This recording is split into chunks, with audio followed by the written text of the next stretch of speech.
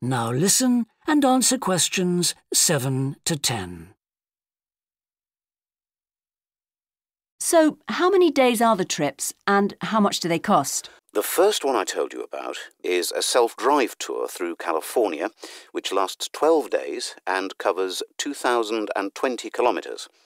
The shortest journey is 206 kilometres and the longest is 632 kilometres. The cost is £525 per person. That includes accommodation, car rental and a flight, but no meals. OK. And the other trip? That lasts 9 days, but you spend only 3 days on the road.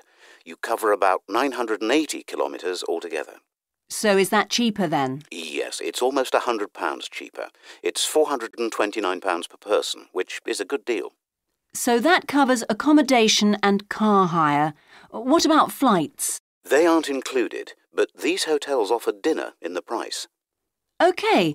Well, thank you very much. I'll be in touch when I've had a chance to look at the brochure. I'm pleased to help. Goodbye. Goodbye. That is the end of section 1. You now have half a minute to check your answers.